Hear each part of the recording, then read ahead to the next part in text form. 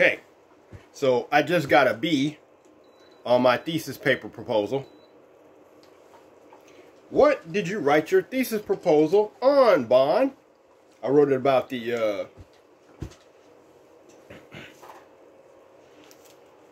beat generation.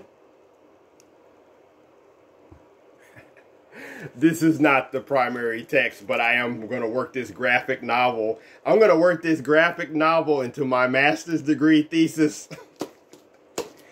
Who were the Beats? What was the Beat generation?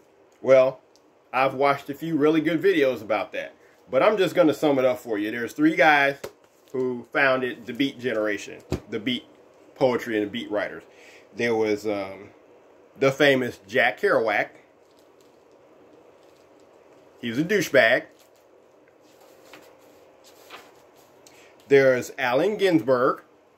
He was a pompous asshole who wrote a bunch of vulgar shit, vulgar poetry.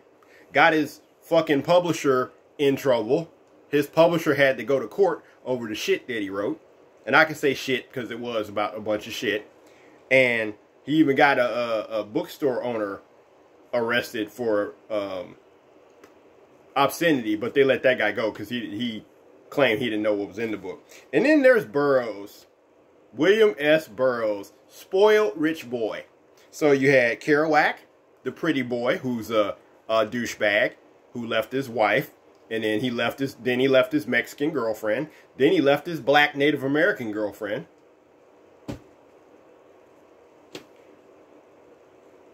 Got drunk and went on the road for, what, 2 weeks or something? 3 weeks or something? And wrote. I found out there are two types of writers. Well, there's two types of things that you write. Kerouac would go out and do stuff and then write about it. And I've had a class where I knew a guy. There was a guy in our writing class in Columbia College who disappeared halfway through the semester because he caught a flight to Hawaii. He just up and caught a flight to Hawaii. That dude's a real writer. He's up. He wrote about being up at night, masturbating, and taking coke. Now, when somebody writes about being up in the morning, masturbating, and taking coke, masturbating to pornography and taking coke, you know they did that shit. They ain't making that up. That's one type of writer. That's the Jack Kerouac type of writer. They go out and do stuff and then they write about it. Like The Wolf of Wall Street.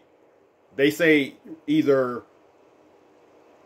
write something worth reading, like Spider-Man, or do something worth writing about. So, like, Kerouac is like the Wolf of Wall Street.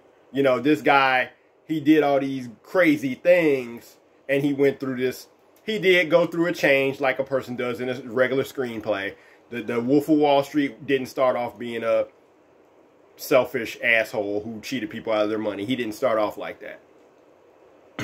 But he lived a crazy life, and it was able to be adapted by, I think, Martin Scorsese, who loves true stories. Martin Scorsese seems to love true stories, and that's fine. I understand Martin Scorsese now after he did the Native American movie. The Killers of the Flower Moon. So this Kerouac, he lived his life. He lived a life. He went on a trip for 3 weeks and then he wrote about it. Then Ginsberg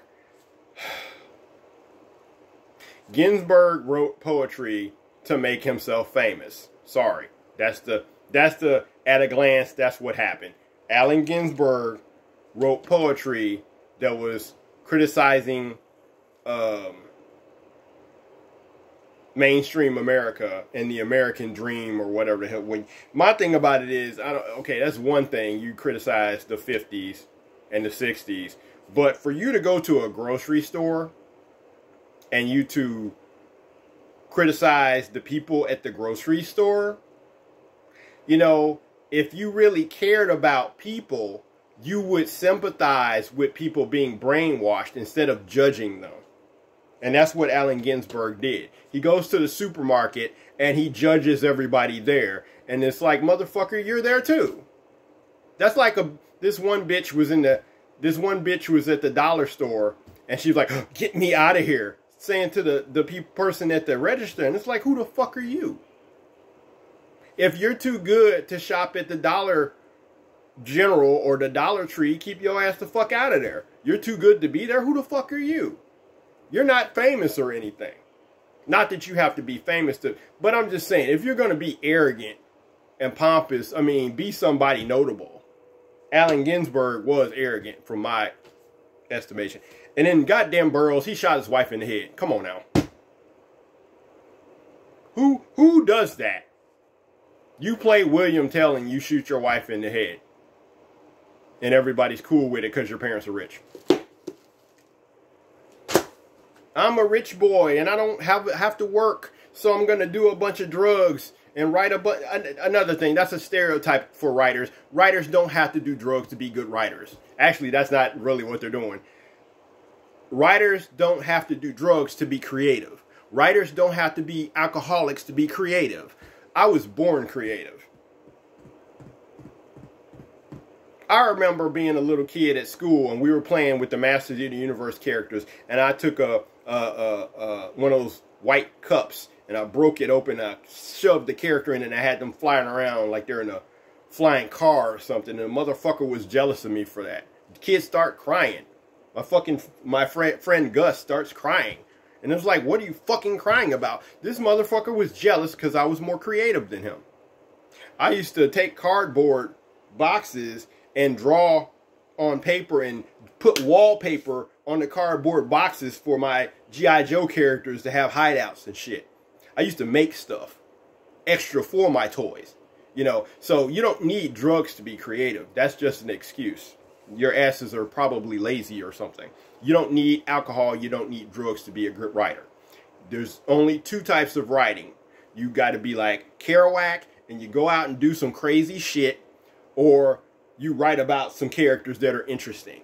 You write characters that are superheroes, or they're detectives, or they're spies, or they're firefighters. Firefighters need more movies and stories. Firefighters, cops, obviously there's always stories about cops. So you write about a character who's interesting, or you go live a life that's interesting. But you got to survive that life in order to write it, though. You got to remember to survive that life in order to write it, though. So that's all I want to say right now.